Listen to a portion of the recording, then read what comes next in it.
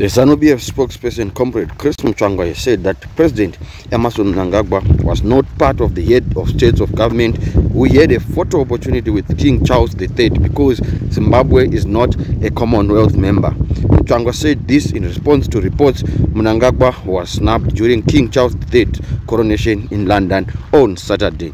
Speaking on the sidelines of the burial of national hero Abraham Kabasa in Harare on Monday, Mutsvangwa said, "We are not a member of the Commonwealth. The president is determined that we should be readmitted into the group of nations."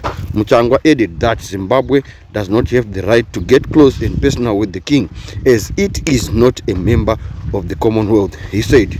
But as for Zimbabwe, we did not have the right because we are not yet a member of the grouping.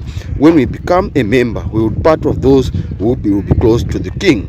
We want to engage with countries that we have cordial relationships and re-engage those we have had frosty relationships with in the past.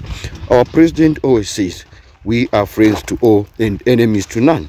We are happy that our president was invited to King Charles III's coronation. When he was still a prince, he lowered the Union Jack and raised the Zimbabwean flag after we had won the liberation struggle in 1980. He's a person we like a lot, and it was imperative for the president to attend. This shows that the engagement between Harare and London is going in good direction. Meanwhile, other African leaders who attended Charles III's coronation had the opportunity to meet Prime Minister Rishi Sunak, but Mnangagwa got to meet the United Kingdom's Minister for Africa, Andrew Michel.